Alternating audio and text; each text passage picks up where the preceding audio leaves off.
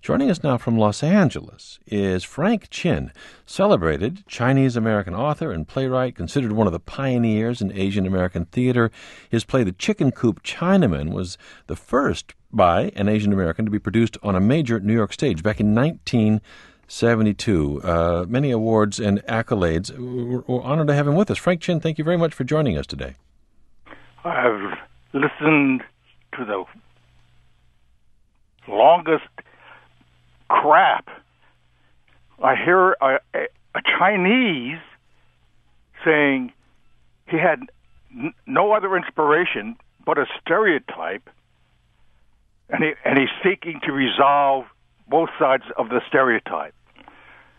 The answer to the stereotype, the antidote, his word, to the stereotype is our stereotype, our first character from the first novel in the world, Guan Gong, from the Romance of the Three Kingdoms. Does he know Guan Gong?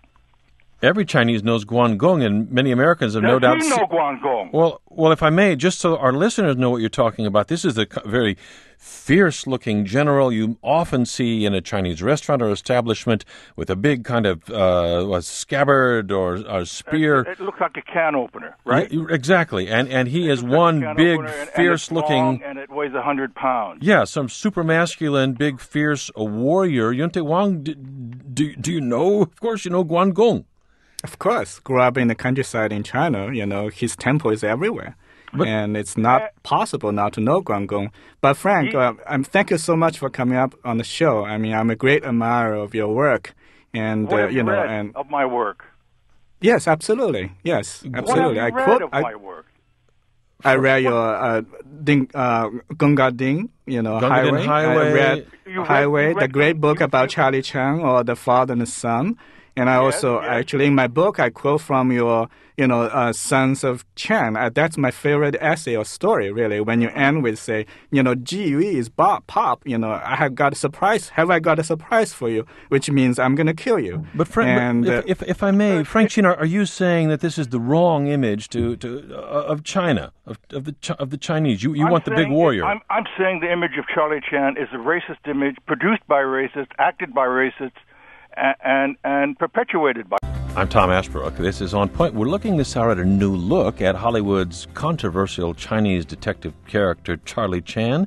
China-born scholar Yunte Huang revisits the tale in his new book, Charlie Chan, The Untold Story of the Honorable Detective and His Rendezvous with American History. Here's Charlie Chan in Charlie Chan at Monte Carlo, 1937. In future, remember, tongue often hang man quicker than rope. Kind of chopped-back Confucian aphorisms there. What do you see in Charlie Chan? A brilliant detective on par with Hercule Poirot and Philip Marlowe? Or a simpering and obedient Asian Uncle Tom, an embarrassing mockery of Chinese culture and manner? And this can a mainland China-born and raised scholar know what this character means or meant to Chinese Americans? Yunte Huang joins us from Ithaca, New York this hour, and also with us from Los Angeles, California. Frank Chin is here, celebrated Chinese-American author and playwright, author of The Gunga Highway, Donald Duck, Bulletproof Buddhists, and other essays. Frank, I want to give the floor back to you for a second here, because you came out pretty strong saying this is the wrong image entirely. No.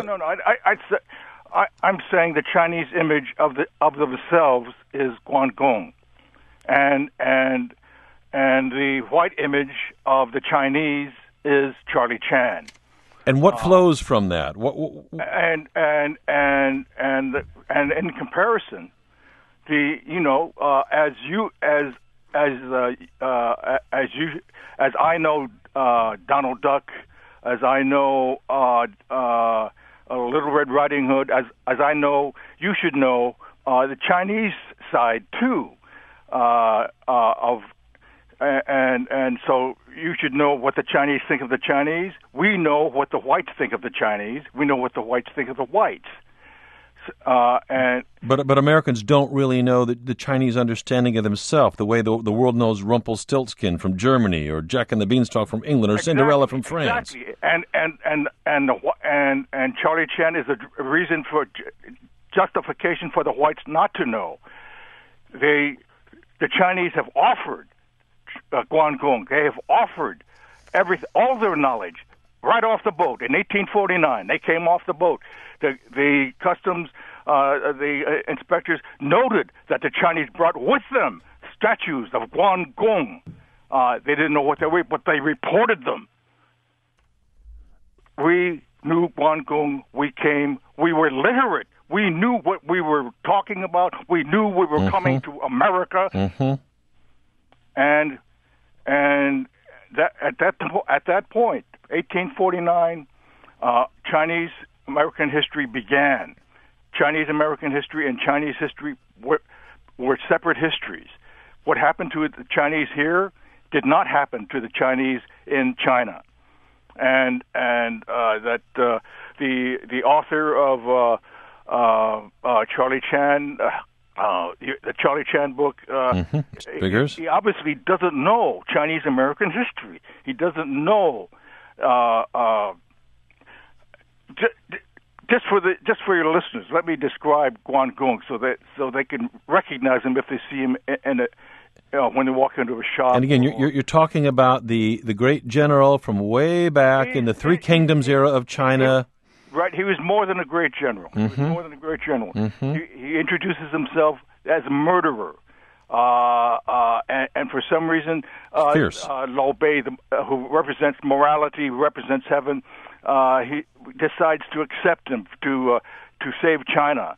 The Zhong Fei, who represents Earth, is a rich farmer, and he is providing Lao Bei money to raise an army. And he decides that Guangdong is a good guy too, and the three of them form the triad that is at the center of the romance of the Three Kingdoms. And there are three statues all over the place, right up to this day. Yunte Huang, you're listening, and you hear Frank Chin's almost desperation to get the real cultural stories. It's anger. You hear this, Yunte Huang, that maybe Charlie Chan stands in the way of Americans and others. No, he doesn't stand in the way. The refusal. I mean, Yunte Huang makes no mention of the Chinese having a stereotype of their own, of themselves. But Frank, that's not what he's writing about. I mean, he's not writing about. And Yunte Huang just said that he had no stereotype either. He had to turn to Charlie Chan. He enjoyed Charlie Chan. Charlie Chan image was more congenial to himself. Let me ask Yunte Huang then, Mr. Huang, why are you writing about Charlie Chan instead of a great traditional Chinese, figure? I'm writing about them both at the same time. That should be a comparison. Mr. Huang, let's hear it. Well, sure. Well, there's another Chinese hero that I really worship, which is Monkey King. And that's how I look at Charlie Chan. Monkey King is code. Monkey King is code. Code for what? Well, on the one hand... Okay, go ahead. Sorry, Yunte Huang, please. What's your response? Well, we have two images here, or two Chinese heroes doing this battle on the stage. One is red-faced, very wise, Guangdong, which is really a hero, a warrior. On the other hand, we have another kind of warrior who's funny. Sometimes he's mischievous, which is Monkey King, like I said. And Charlie Chan is really the Monkey King, the trickster figure. So I think, if you ask any Chinese, they will understand, both are heroes. It's not that one is better than the other or one came earlier than the other or anything. I think there's a reason. Monkey King lives in the same universe as Guangdong.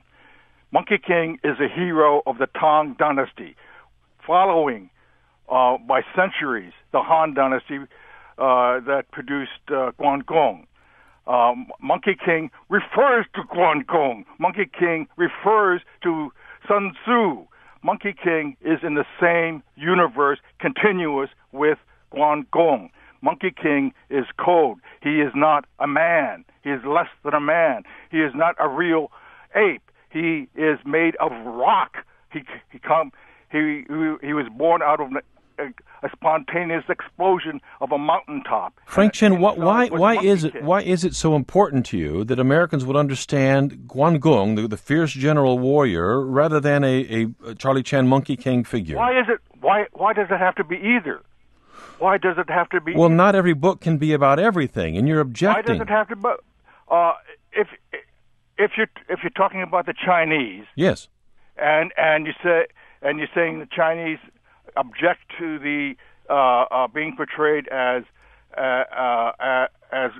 Charlie Chan, then what do they prefer? I say that Charlie Chan is a white stereotype of a white behavior, mm-hmm. and the antidote to that stereotype, Wang's word, is the truth. The truth, literature. We're just talking about literature. Yunte Huang? Yes, if I might interject, there's an interesting chapter of the history here, which is the reception of Charlie Chan, or what I would call the tarnishing of the image of Charlie Chan is post-World War II, really. And that's a critical moment of the turn of Charlie Chan's image, when China, the word China or Chinatown, what I call the C word, became, really acquired a very negative connotation. Look, I'm not trying to convince, like Frank, to convince you to like Charlie. It's impossible because that, racism took place. Mm-hmm. It affected your life. It's impossible for me, for instance, I'm not trying to convince anybody who grew up with, your neighborhood kids coming to you doing Charlie Chan or chasing after you, chanting, Ching Chong Chinaman sit on the fence. That's mm-hmm. impossible. And that's actually the moment when Charlie Chan became so popular in the United States. Yes, these kids do exist. Yes. Who were deprived, these Chinese Americans who were deprived of the existence of a book of children's literature called Romance of the Three Kingdoms and Guangdong. They're deprived of that, and they become susceptible to kids say Ching Chong Chinaman, and they go, oh, I'm not a Ching Chong Chinaman, and they become susceptible. Hey, Jap, and whoa, I'm not a Jap, but before they can answer, the white kid is gone. The answer should be, they know they're not a Jap. What do they know? They know Guangdong. They have their own image of themselves. Their image of themselves